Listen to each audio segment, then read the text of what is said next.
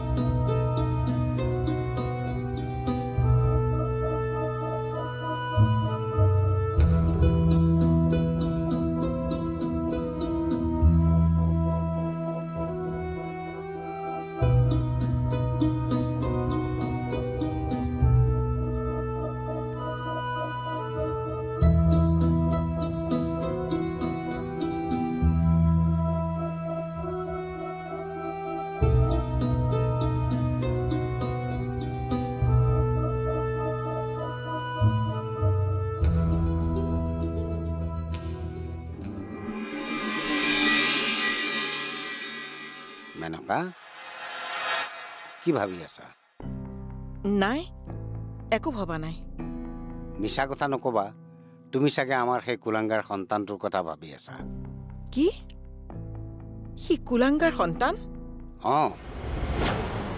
সেইবাবে মই আমাৰ জীৱনত যে এটা পুত্ৰ সন্তান আছিল সেই কথাটো মই পাহৰি পেলাইছোঁ আৰু তুমিও পাহৰি যাবলৈ যত্ন কৰা নহ'লে জীৱনত বহুত কষ্ট পাবা কি এইবোৰ কি কৈছে আপুনি ঠিকেই কৈছোঁ কথাষাৰ চিৰ জীৱনৰ কাৰণে মনত ৰাখিবা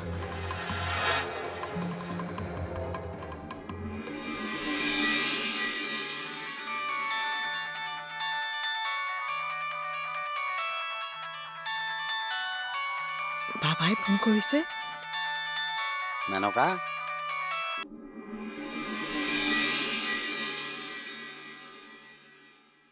মেনকা তুমি হ'বলা এতিয়ালৈকে ভাতত লগাই নাই আজি ৰাতিটোকে আমাক লঘোণে ৰাখিবা নেকি হা যোৱা আকৌ দেৰি হৈছে নহয় ঠাণ্ডাও পৰিছে সোনকালে খাই বৈ শুব লাগে কি হ'ল যোৱা আকৌ গৈছো যোৱা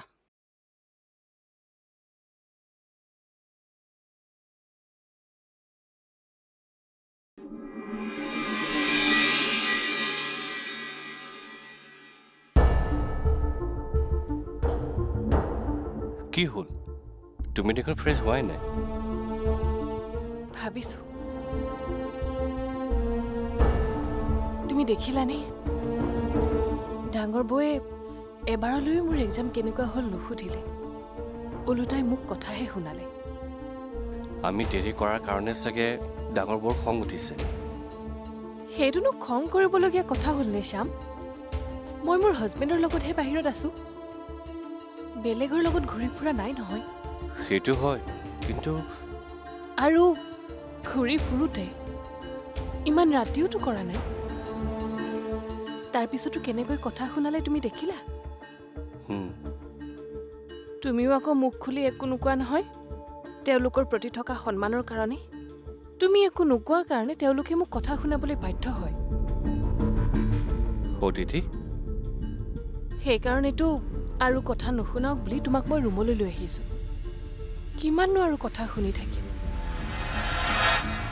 এক্সামলৈ যাওঁতেও শুনালে এক্সামৰ পৰা আহি পোৱাৰ পিছতো শুনাইছে যেন তেখেতে কিনি থোৱা গোলামহে মই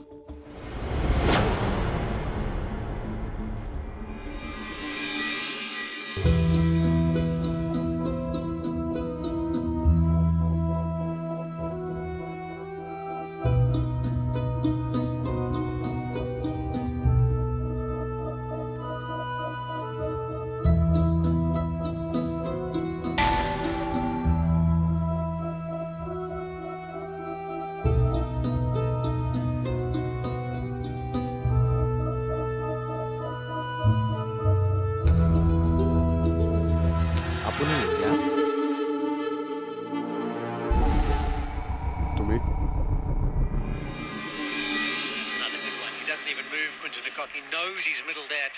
So back-to-back boundaries to end the over. Hey, মোবাইলত কি চাইছেনো? এই ক্ৰিকেট মেচখন চাই আছো। ইন্টাৰনেশ্যনেল টেষ্ট মেচ হৈ আছে যে অফিসত থাকতে দিনটো সময় নাপালো নহয় এতিয়া হাইলাইট চাই আছো ৰবা আহক আহক ভাতকেইটা খাই লওক এতিয়া নাখাওঁ অলপ পিছত খাম কিয় খেলখন চাই আছো নহয় এই ৰিপিট মেচখনটো চাবলৈ দিয়া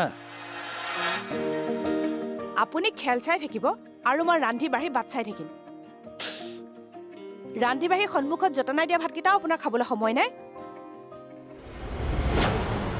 মইতো এখন ঘৰৰ ৰান্ধনীহে কোনোবাই খাওক বা নাখাওক মইতো ৰান্ধিবই লাগিব পত্নী যেতিয়া স্বামীয়ে খোৱালে ভাত চাবই লাগিব মোৰ নিজৰ কষ্ট ভাগৰ বুলিবলৈতো একোৱেই নাই দিনটো কষ্ট কৰি পেলাই সময়ত খাবলৈ শুবলৈও আহৰি নাপাওঁ এই পল্লৱী ৰবা ৰবা ৰবা গৈ আছো 6 ইয়ে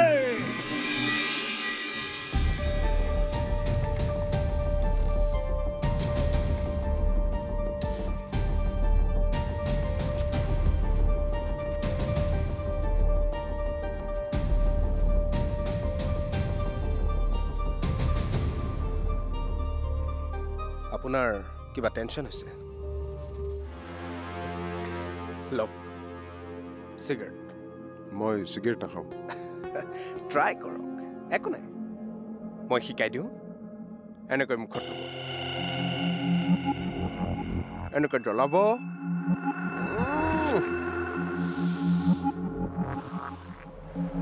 এনেকৈ ধোঁৱাখিনি এৰি দিব হৈ গ'ল টেনচন ফ্ৰী লওক এটা ট্ৰাই কৰক আৰে লওক না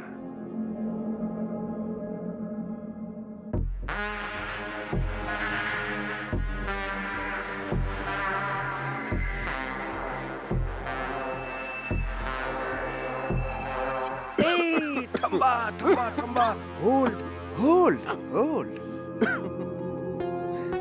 এই ধোঁৱাবোৰৰ দৰে দুখবোৰকো হোল্ড কৰিবলৈ শিকক মানে দুখবোৰক গিলিবলৈ শিকক আৰু ভালদৰে গিলিব নোৱাৰিলে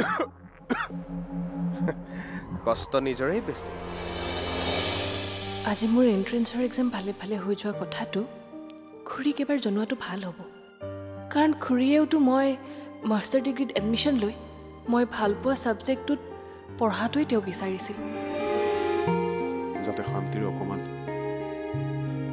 উশাহ ল'ব পাৰোঁ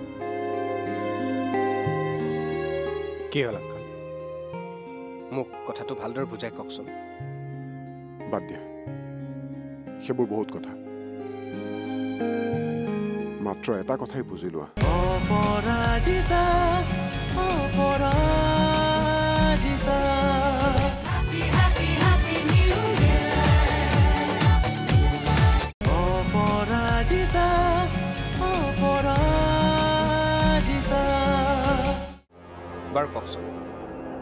ইমান ৰাতি আপুনি ইয়াত কেনেকৈ? যেতিয়া আপোনজনে সপোন ভাঙে তেতিয়া ঘৰখনৰ চাৰিবেৰকো বিশ্বাস কৰিবলৈ টান হয়। সেয়ে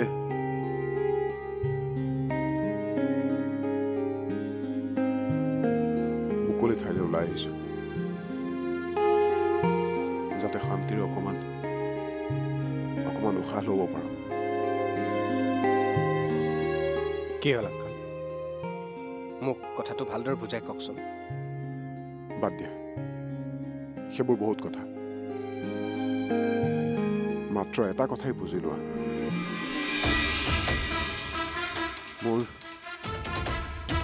মোৰ মৰম ভাল পোৱাৰ লগত এগৰাকী নাৰীয়ে তালি খেলিলে।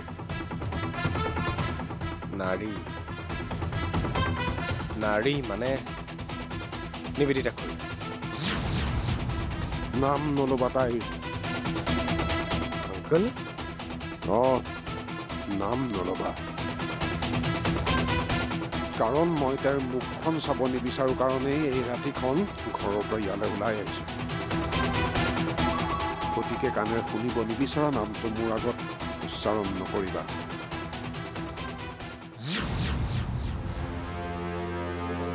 Uncle, control yourself.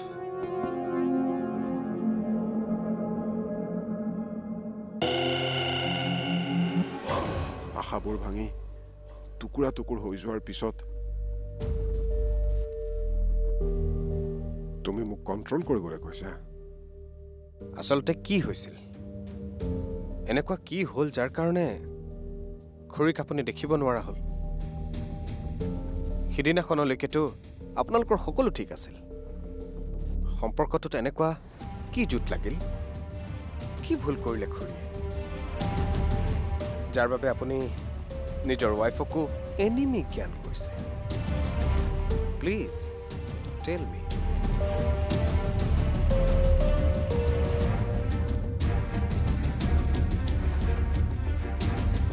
যাক সকলোতকৈ বেছি ভাল পোৱা যায়, সময় আৰু পৰিস্থিতি সাপেক্ষে বেছি ভাল পোৱা মানুহকো বেছিকৈ ঘীণ কৰা যায়।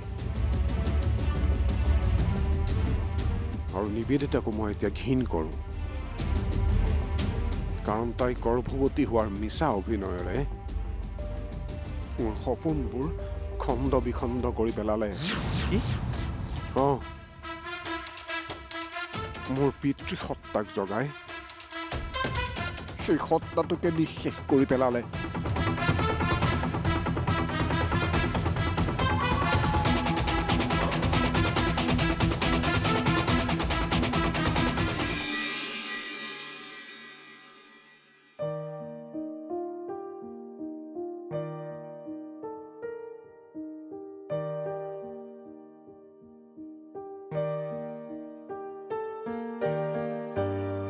আজি মোৰ এণ্ট্ৰেঞ্চৰ এক্সাম ভালে ভালে হৈ যোৱা কথাটো খুৰীক এবাৰ জনোৱাটো ভাল হ'ব, কাৰণ খুৰীয়েওতো মই মাষ্টাৰ ডিগ্ৰীত এডমিশ্যন লৈ মই ভাল পোৱা ছাবজেক্টটোত পঢ়াটোৱেই তেওঁ বিচাৰিছিল।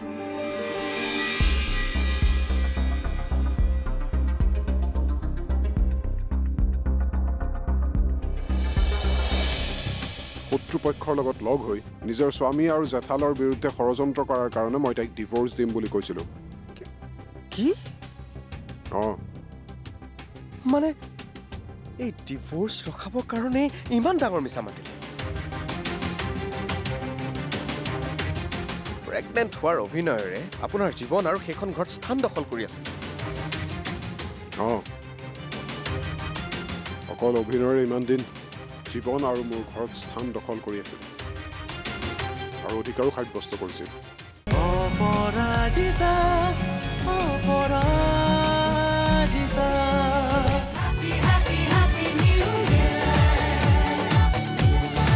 অপৰাজিতা, অপৰাজিতা।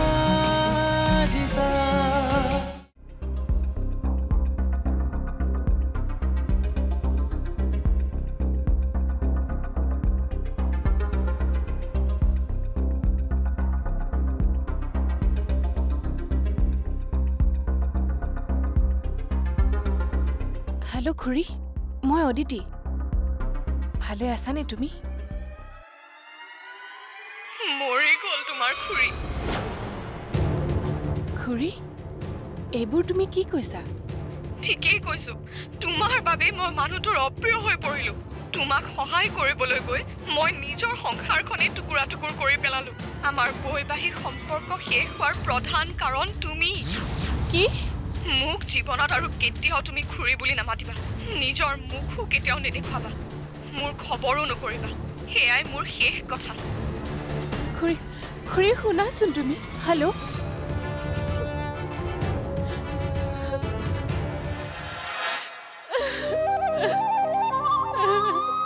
অতিথি অতিথি কি হ'ল শ্যাম কি হ'ল অতিথি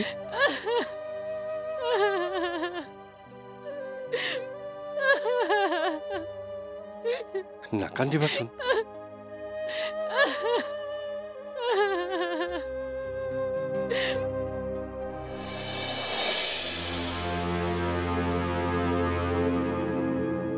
খুৰীয়ে যি কৰিলে খুব বেয়া কাম কৰিলে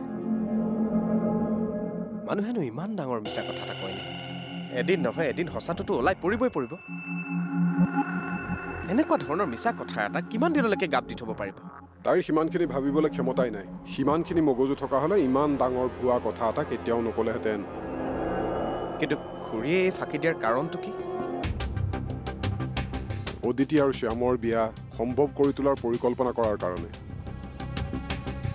শত্ৰুপক্ষৰ লগত লগ হৈ নিজৰ স্বামী আৰু জেঠালৰ বিৰুদ্ধে ষড়যন্ত্ৰ কৰাৰ কাৰণে মই তাইক ডিভোৰ্চ দিম বুলি কৈছিলো কি মানে এই ডিভোৰ্চ ৰখাবৰ কাৰণে ইমান ডাঙৰ মিছা মাতিলে প্ৰেগনেণ্ট হোৱাৰ অভিনয়েৰে আপোনাৰ জীৱন আৰু সেইখন ঘৰত স্থান দখল কৰি আছে অকল অভিনয়েৰে ইমান দিন জীৱন আৰু মোৰ ঘৰত স্থান দখল কৰি আছিল আৰু অধিকাৰো সাব্যস্ত কৰিছিল